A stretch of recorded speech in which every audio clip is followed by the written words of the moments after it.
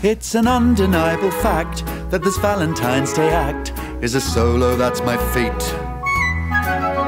Being single's quite alright with me, but I wouldn't need your sympathy if I only had a date.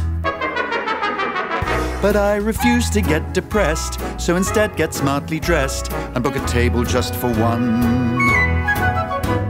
Defiantly I sit alone, choose Facebook couples on my phone and unfriend them just for fun. Oh yes, I love to be single and carefree. Being single doesn't suck half as much as being stuck with the partner who's never ever in the mood to fuck. I see couples having dinner, someone thinks that they're a winner just because their date proposed. People in the diner clap, I'm sickened by this romantic crap. Like dogs in heat, they should be hosed.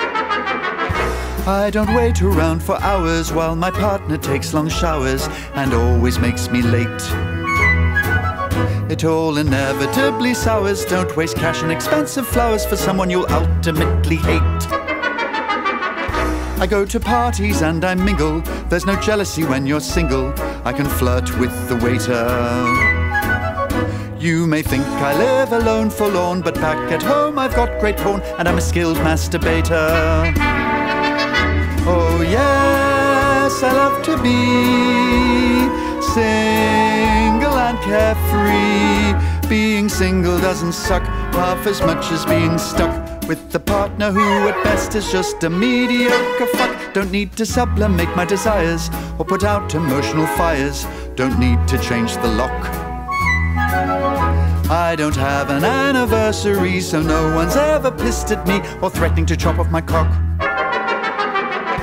I see couples holding hands, showing off their wedding bands. I simply want to puke. They're so smug in their monogamy, it just brings out the slut in me. If I only had a nuke. It's ironic to say the least, celebrating a celibate priest who never went on a date. St. Valentine's, the saint of romance, who never got in anyone's pants. So really, what's to celebrate?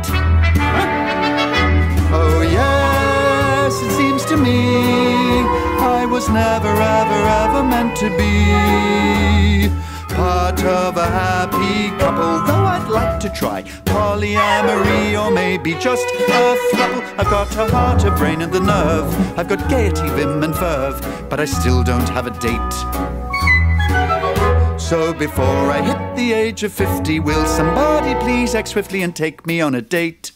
Take me on a fucking date, please?